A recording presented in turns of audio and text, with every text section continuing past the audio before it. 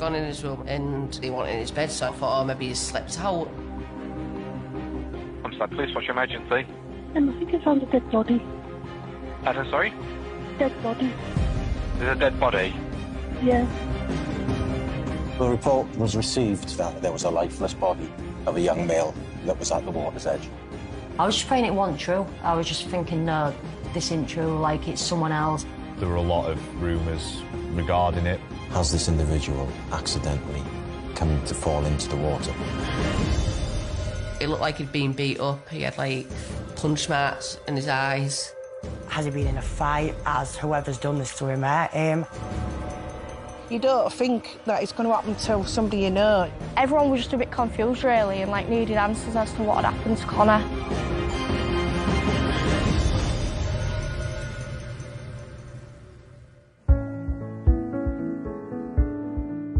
In the northern suburbs of Hull lies Orchard Park, where popular 17-year-old Connor Lyons grew up with his family. When Connor was born, I was with his mum, Kelly.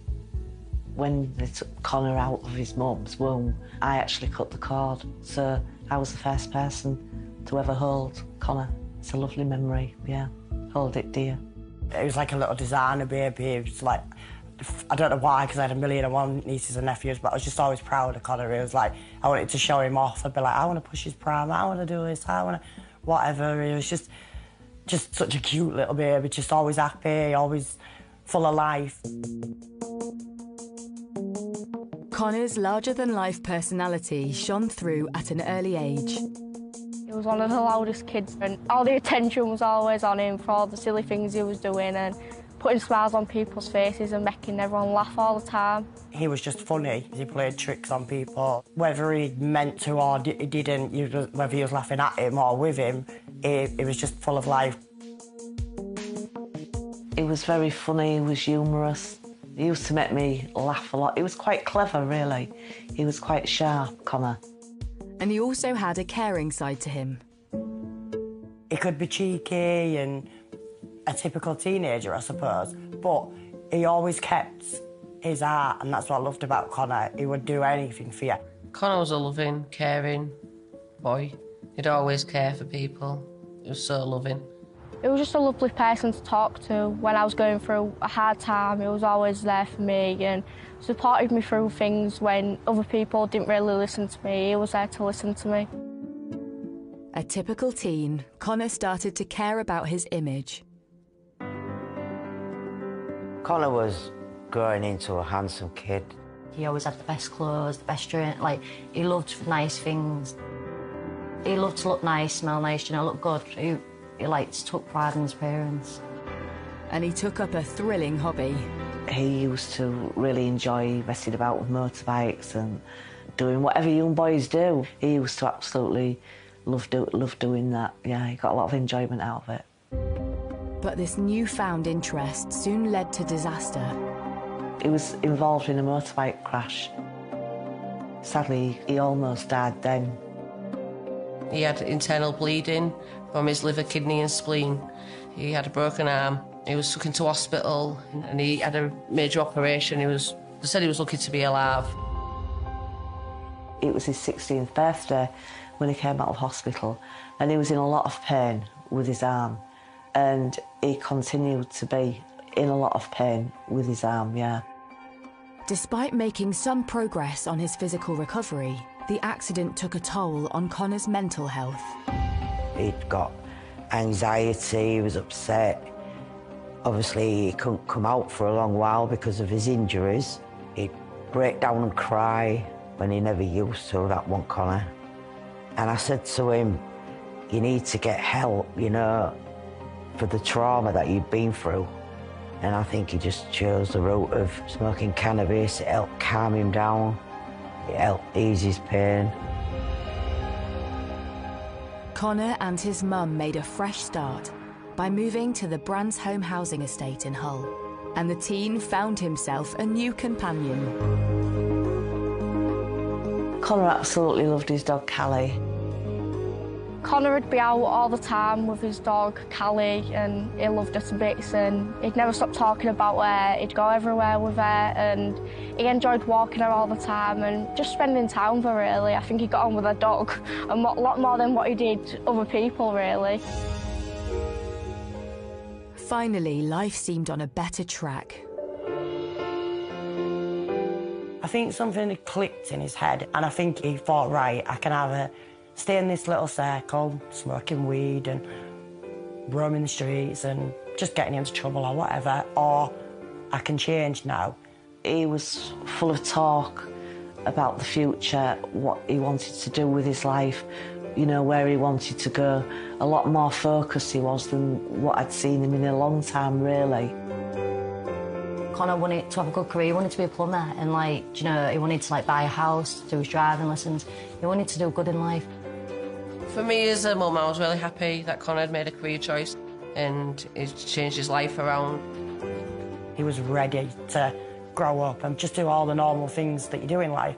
He was ready to do it at that very point. But as Connor was finally ready to start afresh, everything changed. Police, what's your emergency? So the report was received at around 18 minutes past 8 on Tuesday, the 19th of January. It was from a single female walking her dog along the bank of the River Hull that runs adjacent to Thomas Clarkson Way. And I think I found a dead body. Pardon, sorry? Dead body. There's a dead body? Yeah. Can you tell if it's a male or a female? Male, I think. Yeah. She initially thought that there had been some clothes that had been discarded at the water's edge, but on getting closer she'd realised that there was a lifeless body of a young male that was at the water's edge. It looks like a teenager, yeah. Looks like a teenager. And you say you've actually touched him and there was no response, was there? I touched him on my foot and, yeah, no. And there's no chance that he's asleep or anything, there's no breathing or anything like that you can see, is there? No.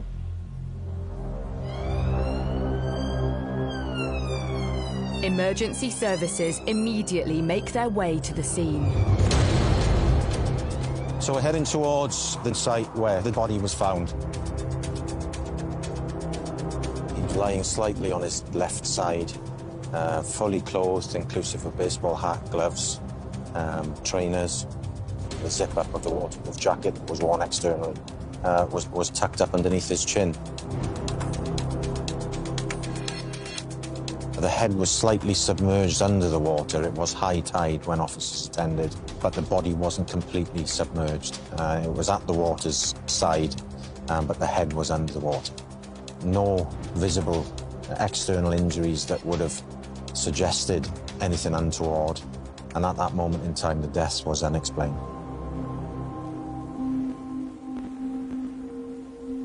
You need to keep an open mind at the early stages of that investigation in relation to what scenario has led to the death of this individual.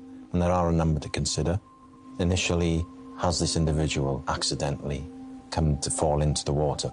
Had third-party involvement been involved? Has somebody forcefully put him into that water? Or has this individual taken himself into that water purposely for a reason? With an unexplained death in front of them, police quickly secure the scene. It's real important on the discovery of a scene to preserve as much as we can so that any evidence that would be available to us at that location isn't disturbed in any way or rendered useless as we move forward. There will be various cordons that will be put on, an inner cordon and an outer cordon in relation to keeping the area sterile. The access route for our staff in and out is the least likely route that is taken to enable the scene to be preserved, evidentially, in relation to that. And obviously the crime scene manager and the forensic officers will obviously ensure that they are appropriately dressed prior to entering the scene, prior to that body being recovered, so as to not contaminate anything that might be present. With the crime scene secured, the body is recovered, and finally police can identify the individual before them. The crime scene manager was requested to scene. They were able to take some fingerprints at the location for us to quickly identify who he was, to enable his family and those closest to him to be updated in relation to the unfortunate circumstances. There was an early identification that it was Connor Lyons. That's who this unfortunate individual was.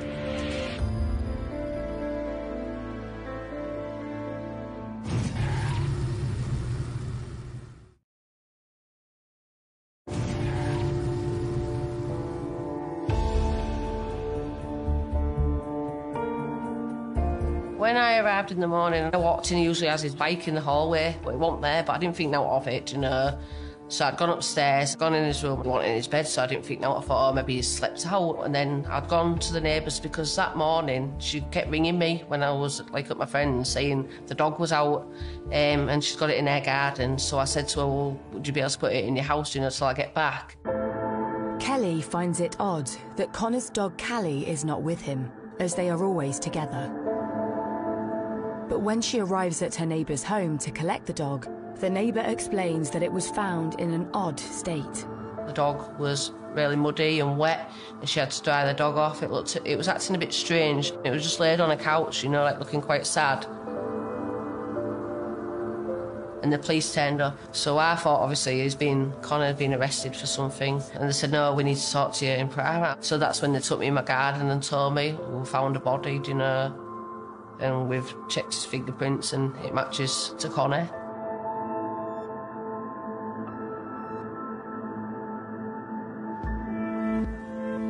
I got a call off Connor's mum, Kelly, and she's screaming down the phone, and she said, that body on the riverbank is Connor. It's Connor. And my head just exploded.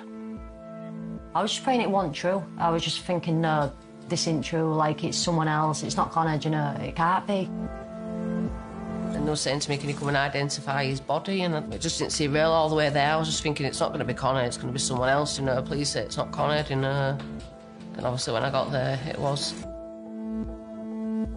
With no cause of death as yet confirmed, the family have to consider whether Connor has accidentally drowned, taken his own life, or has something more sinister happened.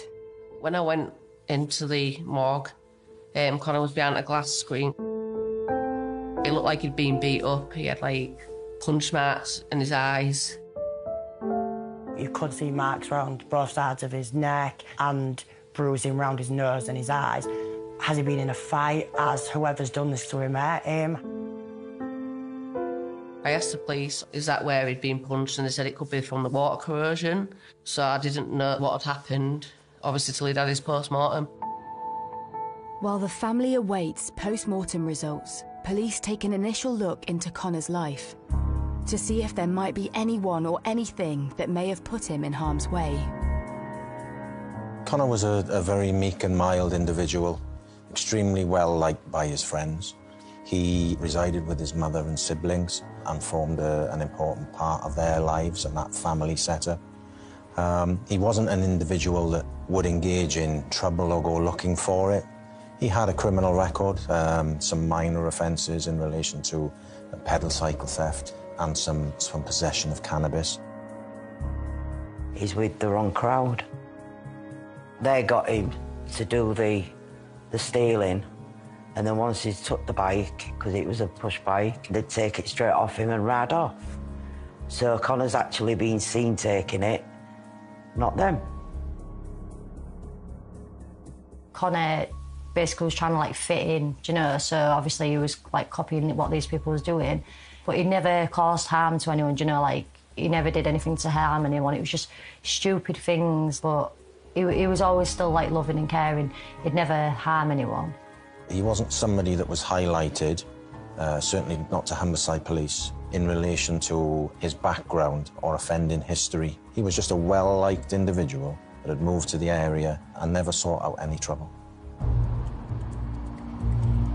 With no real clues in Connor's background and an unexpected death, police attempt to piece together the hours leading up to Connor's death. So there are a number of things that I need to consider. And obviously the most important thing is to look at who the interactions are that he's had. What is the direction of travel? Where has he been? prior to being found. The way that we go about that is quickly identifying the last sighting that we have of Connor leaving the home address and look at capturing him on CCTV or by independent witnesses and identifying the route of travel he may have taken. We do the same in relation to the deposition site of where he was found. We will work backwards and try and identify a route or individuals that he is with, or if he has come out of there on his own in relation to heading towards where he was found. While police scour the local area for information, it isn't long before local media get involved. There were murmurings quite early on social media and on other channels that there was something that had happened in the area, that there was a large emergency services presence. One of the first things that we'd have done as a newsroom is dispatch a reporter to the area with a response of the size that there was that day, because then we can have eyes on the ground. And from there we start to build up a picture of what is happening, and we make calls on what is the right information to report at certain times. As the hours tick by, police work with local media to glean any information into Connor's death. As a newspaper and a website, we do actively help the police in investigations. It's something that we do quite regularly. We liaise with them to get the details of the appeal that they need to put out. It is something that we try to do. And there are processes in place to make sure that happens in a controlled way that means the information reaches the right people and in the right ways. And as the police appeal is shared across social media, news of Connor's death reaches the wider community. Somebody rang me on my phone and told me, "Have you heard what's happened to Connor?" And I went, "No." And I couldn't believe it. I really couldn't believe it. I went on my phone, scrolling through Facebook, and there was just a no-end list of posts saying, "God bless Connor, RIP," and that's really when it started to sink in. It wasn't a dream and it was really happening, and that's when it became more believable. It just hit like straight away, and I couldn't do nothing about it. It was horrible. But as the news spreads, speculation begins to circulate across social media. With Connor, there wasn't a cause of death. There were a lot of rumours regarding it because of the location where the body was found. You're on the edge of a river, the circumstances that it was found in overnight. We was hearing so much from everyone, like we was hearing from social media, he's been stabbed, this has happened, that's happened, and we ain't got a clue. As a family, we don't have a clue. There's just a million things going through your mind. It's sickening, it is sickening. Everyone was just a bit confused, really, and like needed answers as to what had happened to Connor. When you're reporting on these sort of cases very early on, it's important to try and avoid speculation yourself. It's very easy to get caught in the trap of looking on social media and seeing the theories and start taking them as fact, and it is not something that we do as journalists. With no answer forthcoming, police take into consideration that Connor's dog was found wandering alone near to his home address that morning. It was clearly identified that Connor's dog, Callie, was the love of his life, for want of a better word. They went everywhere together, always would be on a lead. So what led to Connor leaving his beloved Callie alone? A closer look at the scene begins to uncover further clues as to what may have happened to Connor. We did not ever recover the mobile phone that belonged to Connor Lyons, nor did we ever recover a gold Belcher bracelet that he had worn and hadn't taken off his wrist since receiving it as a Christmas present from his mum. That was valued at around £800 and never recovered. And that was during the course of an extensive search at scene and additionally by the underwater search team at that location. And I think if it had been at the location, it would have been recovered and we would have found it. This evidence leads them to the theory that Connor may have been the victim of a robbery gone wrong. There was a whole host of social media activity in relation to this investigation. The chatter started with regards to sightings on social media of a quite specific mountain bike that belonged to Connor. It was a black Scott mountain bike that had some luminous yellow writing and specific markings on it, and everybody knew that that was Connor's bike. And quite quickly, there were then attempts to sell that pedal cycle on social media. But with Connor dead, Who is trying to sell his bike? Within days, police have a name. 22-year-old Cole Jarvis. So I said to the police, who's Cole Jarvis, do you know? Why are they saying he's got his bike?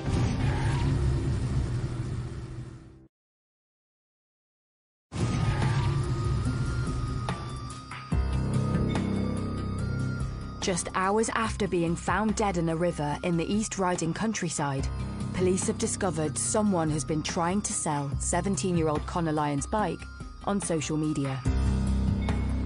22-year-old local man, Cole Jarvis.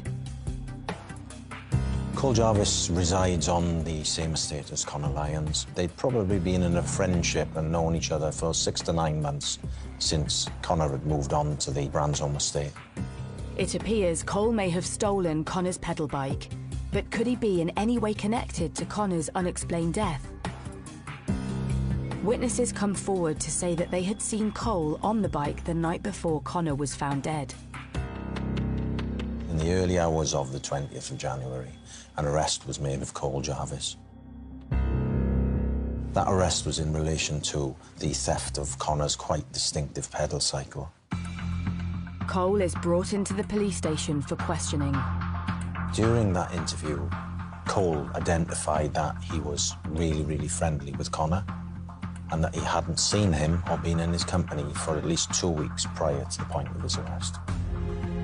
There were some questions asked about why he was in possession of the pedal cycle and an indication from Cole Jarvis that it had been sold in exchange for some cannabis.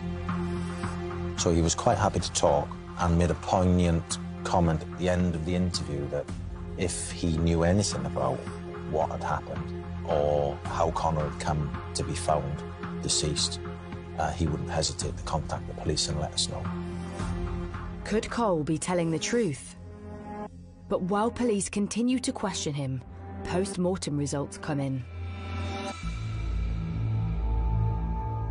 In the early stages, in terms of Connor's death, there was an appearance that he may have just drowned, and it was only once there was engagement by the forensic scientists and also the pathologists in the case that there were aspects of the death which were not normal. So there were injuries to his neck which were consistent with his neck being compressed, strangled, whether by a ligature or somebody's arm. So in relation to the petechiae around the eyes and the face and in the inside of the lips, those are small blood vessels that when oxygen is restricted and the breathing is restricted, it results in these blood vessels popping. Clearly identifies that at some stage there was an obstruction of that airway, likely by force. Ultimately, he did drown, but prior to that, he had suffered an assault which involved somebody compressing his neck. So, whilst alive at the time he drowned, it could have been that he was rendered unconscious. And that, taken together with the significant injury to the voice box, clearly identified third-party involvement. The results of the post-mortem immediately changed the course of the investigation. We were now looking at a murder inquiry, and I instructed that Cole Jarvis be arrested for murder at that point. With a murder investigation underway, the local community reacts to the shocking news. I thought they was close, to be honest, like those friends, and then when I heard about it, it just turned my head straight away with him. It was a shock to think that someone who would class each other as friends would do that to someone. In custody, Cole continues to tell police that the last time he saw Connor was 2 weeks ago. But would the CCTV from the night before Connor was found dead suggest otherwise?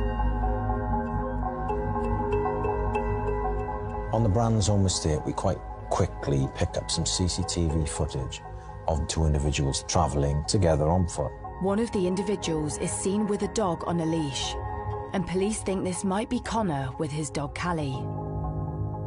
We then picked them up shortly after 8 o'clock on John Newton Way. That is near to an Asda supermarket, and the CCTV clearly picks both of those individuals up, together with the dog, as they head through a cut-through. Cut-through heads in the general direction of Thomas Clarkson Way and the River Hull, directly towards where the deposition site was. The two individuals with the dog disappear from CCTV. But 2 hours later, one of them reappears.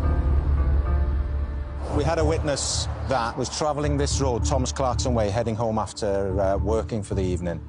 At around 14 minutes past 10 at the night, he sees a male figure coming from the opposite side of the road, from the area of the deposition site, really, of Connor's body. And also in company with him running loose is a silver, goldie-coloured silver retriever dog that we believe was actually the dog of Connor Lyons. That individual was wearing quite a distinctive green jacket. It was described as a parka without the fur, and that witness kept that individual in sight as he walked in front of his vehicle before driving off home. That individual is then picked up less than a minute later from CCTV footage at the bottom of this lane, where he then heads back in towards the housing estate. Could this individual on CCTV be Cole Jarvis? And is he seen taking Connor's dog Callie after murdering him by the River Hull? Police obtain a warrant to search Cole's home address for evidence. There were the recovery of clothing from the home address, so the trainers with the distinctive flashes that were recovered that are captured on CCTV at various points from an individual making away from the deposition site were also caked in mud. Not only was Cole Jarvis's clothes wet and muddied, as might be consistent with somebody who was in the area where Connor Lyons was discovered, but also the soil samples in the area matched soil samples found on some of the clothing of Cole Jarvis. The distinctive coat that was worn, that was recovered. Again, mud samples from that matching those from the deposition site, matching the descriptions of what witnesses tell us an individual was wearing, and also the CCTV footage in relation to it. So that was recovered also. And further digging leads police to a key item belonging to Connor. The pedal cycle that was offered for sale. That pedal cycle, during the course of our inquiries, was recovered from the locked garden shed. But when forensics carry out tests, there really is a breakthrough. You had scientific evidence which looked at DNA findings. There was a piece of rope which was found at one of the places or addresses connected to Cole Jarvis. That rope, when submitted in relation to forensic examination, yielded DNA that was able to be related to both Connor Lyons and Cole Jarvis. Might that have been the piece of rope that was used during the course of any incident that occurred between them? With the mountain of evidence stacked against him, Cole Jarvis is charged with the murder of Connor Lyons. At a hearing, Cole pleads not guilty to murder, which means a trial will ultimately take place. His defence was he was not responsible for causing injury and ultimately, therefore, causing death to Connor Lyons. While the CPS prepares a case for trial, Connor's family and friends have the agonising task of saying goodbye to their loved one.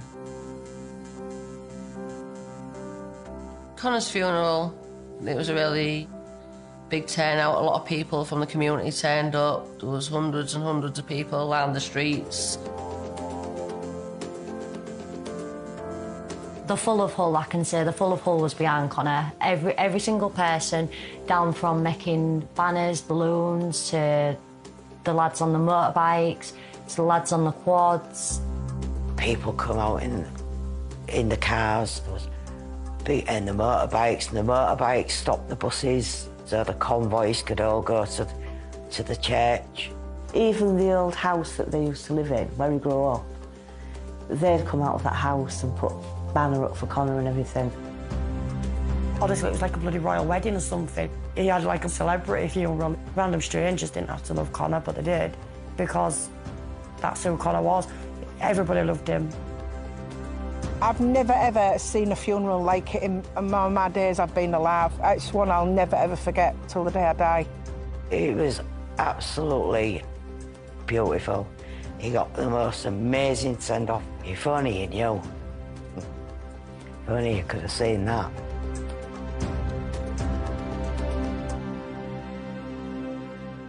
Despite a beautiful send-off for Connor, the upcoming trial continues to loom over his family. And with Connor's own friend accused of committing the most horrific crime against him, there's one question on everyone's lips. I want to know the truth. I want to actually know what happened to him.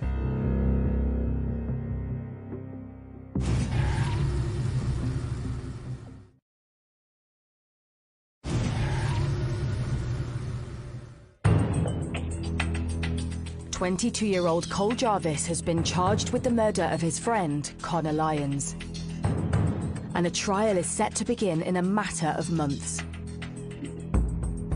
In many respects, for a complicated case, and this had its complications, it's quite a compressed timescale. So a lot of energy and resources have to go into then making sure the case is ready by the time it's tried. Any good prosecutor will say that his or her role isn't just to get a conviction. It's to make sure, if there is a conviction, it's fair, to make sure there's a proper outcome. So at every stage, every decision you make, you really have to look at it from both sides. And the key thing is keeping an open mind throughout. 9 months after Connor's murder, the trial begins at Hull Crown Court, and his family recall seeing their loved one's alleged killer in the dock. I'd seen photos of Cole Jarvis, and I'd seen like stuff on Facebook, I'd seen videos, but I'd never seen Cole Jarvis myself, like eye to eye. When we walked in and I first seen him, I felt physically sick, and I felt like I could have killed him with my bare hands. Like, I've never felt anger. I was shaking from head to toe. I was shaking. Jarvis, when I looked at him, he stood there, he had no remorse, he was shaking his neck from side to side, you know, like clicking his neck, just like staring at me and things like that, just no remorse whatsoever. The way he looks at you, his eyes are so cold. I've never seen anyone look so cold, ever. As the trial sets off, the court hears details about Cole's circle of friends that included Connor. Cole Jarvis's peer group and a circle of friends ranged from 14 years of age to about 17. So there was certainly a group that were a lot younger than him, and probably a group of individuals he could hold influence over and perhaps lead. I couldn't understand that. I couldn't understand that, and I thought, did he do this, hang about with these young boys, to make him feel sort of he was in control, he was top dog? Didn't make sense. Witnesses described to the court how Connor initially looked up to Cole at the start of their friendship.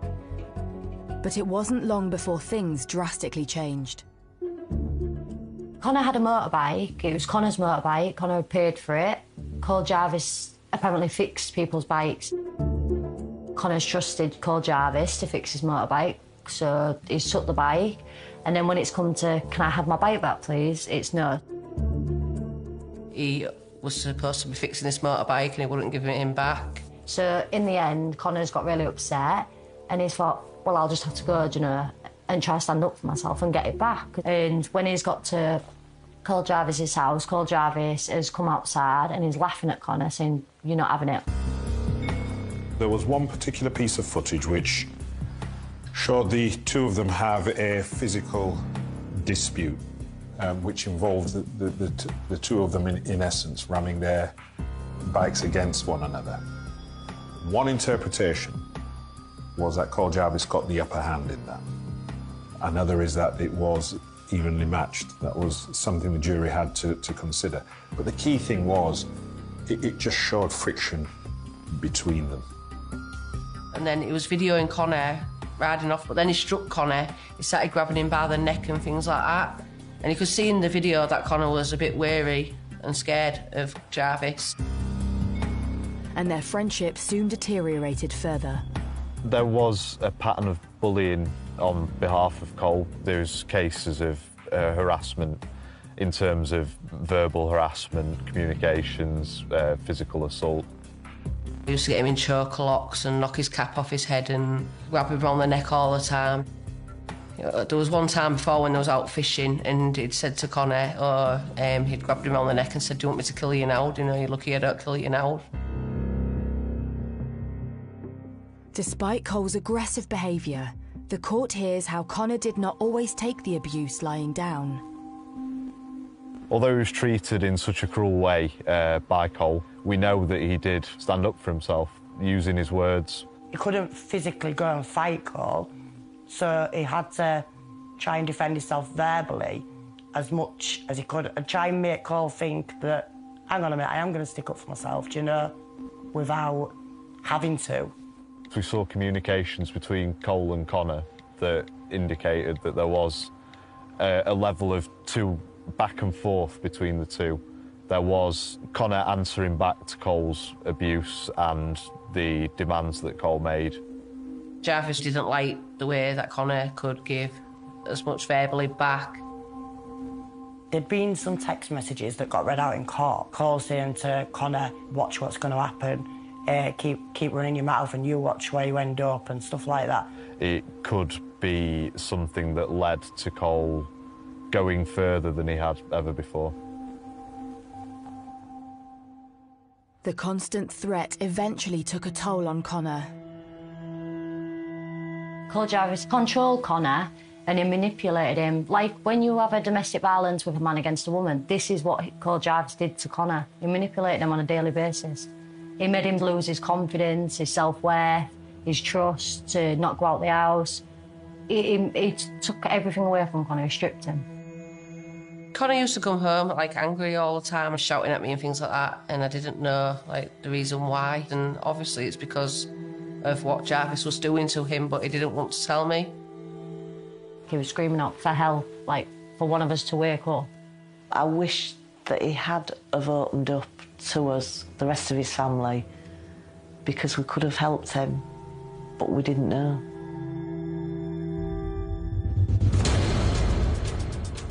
The court hears how Connor took back control of his life by enrolling at college and working out a plan to get away from Bransholme.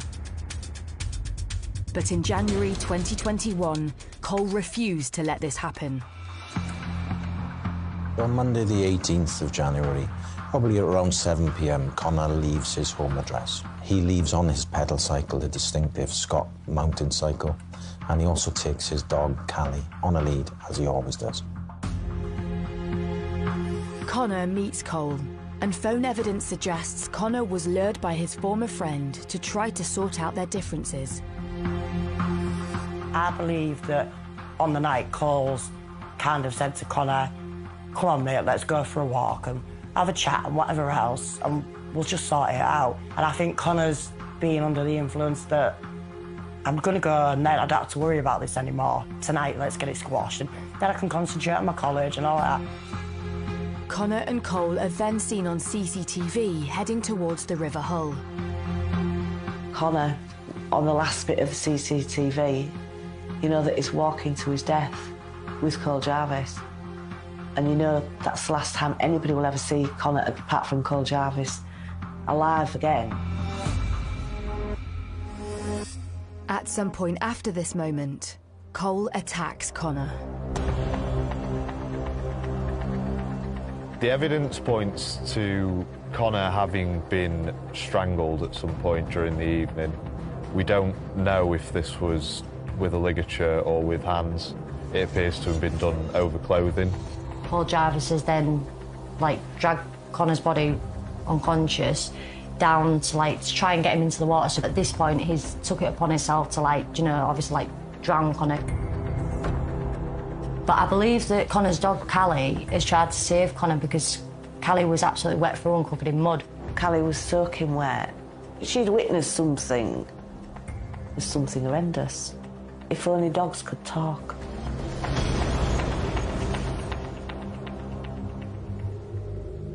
After murdering Connor, Cole brings Callie back towards the Bransholme estate and then steals Connor's bike. The following morning, Cole takes to social media to try to sell the bike. while also expressing his condolences over Connor's death.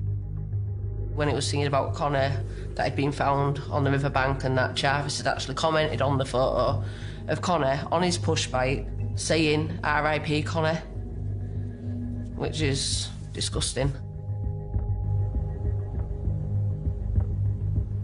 After a short but gruelling 2-week trial at Hull Crown Court, the jury retires to deliberate a verdict. Such a big fear thinking, right, when I walk in this room now, we're either going to get justice for Connor or we're not. That's it. It was hard because we had to stick up for Connor. So if he'd have got not guilty, we'd have failed him, you know. On the 6th of October 2021, the jury returns its verdict.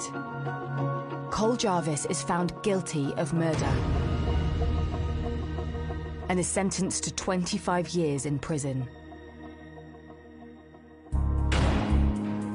25 years is a long time, but really, in my eyes, it should be a life for life. He should never get parole. He's going to be still young when he comes out. I still could go out there and live a life and have a family, whereas Connor can't, which is disgusting. Life should mean life. But even with Connor's killer behind bars, nothing will bring back the teenager who had his whole life ahead of him. It's impacted all our lives tremendously, and especially his mother, Kelly. It's changed Connor's mother, Kelly, beyond recognition. My life will never be the same again. I struggle every day. I can't sleep. I don't like to go out dark places. Everywhere I go, there's like, I can't go where like water is and my day-to-day things. I can't even go shopping. My anxiety, I've got really bad anxiety at the minute. Cole Jarvis not only took Connor, he took Kelly as well. This is what he's done. 1 year on, family and friends continue to keep Connor's memory alive at his grave.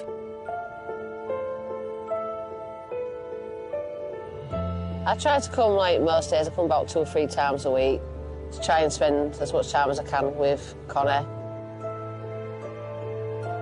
I'm glad I picked this spot because it's really easy to find, and I've been able to get his bench put next to his resting place.